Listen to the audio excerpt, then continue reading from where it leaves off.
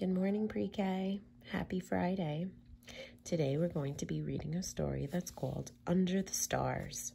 We've been talking about light, especially at night, and things that we may find at night, like animals and things in the sky. So if we look at the cover, we will see that there's a moon, there's some stars, and there may be some animals that are nocturnal that we tend to see at night. So let's get into it.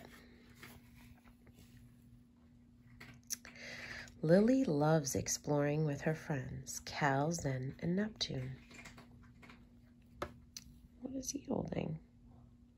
Looks like he's holding something that's a light. That is called a lantern. Tonight they will explore the backyard. Lily uses her flashlight to see who is awake. Lily is using her flashlight. And here we have some animals. Which animal has feathers, an owl or a skunk? We have our owl there. Which one has a fluffy tail, a firefly or a raccoon? A raccoon. Which one has fur, mouse or cricket? So we have it flipped to the mouse. Let's go to the next page. Vegetables are Cal's favorite food, so he leads the way to the garden. I see some stuff here. It says he sees lettuce, cabbage, and tomatoes.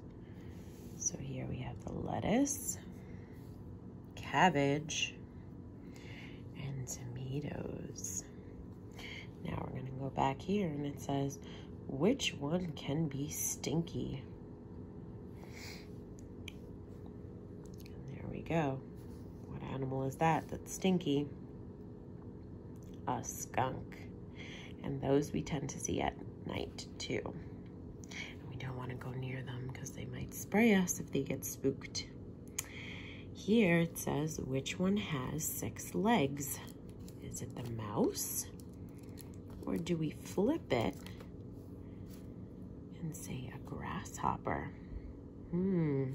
Let's count those legs. 1, 2, 3, 4, 5, 6. Oh, so I think it's that grasshopper. And here it says, which one has paws? A raccoon or a firefly? I think we should stick with the raccoon. Let's go to the next. Neptune loves water, so he stops by the pond. There, he says hello to his friend Flip the frog. So it says, which one has a white stripe? Does the skunk have a white stripe? Yep. Which one chirps? A mouse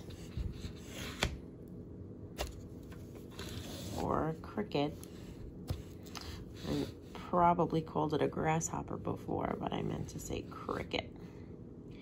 A cricket definitely does chirp, and we do hear them at night. And which one has wings? Does anybody remember what was there? It's the raccoon and the firefly. So that one has wings, right? So let's see, who are we going to meet next? This is Zen's favorite thing to do at night. She likes to relax and think while she stares at the stars. So if we look around, we see a bunch of stars and we see the moon, but we also see something right here. This is a constellation, and it's called the Big Dipper. Which one can glow in the dark? Can a raccoon glow in the dark? No. Firefly can, though. Which one has a beak? A skunk? Or an owl? Does an owl have a beak? Yes. And which one has a long tail? Does a cricket have a tail? No. Does anybody, oops, remember what's behind here? Does a mouse have a long tail? It looks like it. So, I wanted to read this story because I wanted to focus in on this constellation called the Big Dipper. There are a bunch of different constellations that we can find in the sky. And it's, as you can see, it could be like a type of pattern or a design that the sky makes with the stars.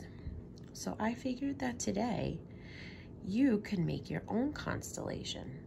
I'm gonna send in an email a picture of a few constellations if you wanna try copying constellation, or you can make your own. So Mrs. Maldonado here made her own constellation, and I used Q-tips. My glue's still a little wet, and I gave it a name. I called it Ram. I felt like it looked like horns. So I just took some Q-tips and I glued them together. But you can make it whatever you want.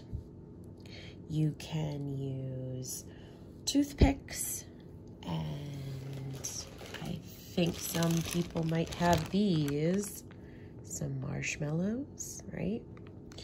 And you could do almost the same thing like this. Or if you have black paper, you can use a white crayon. And if you have star stickers, you can use that.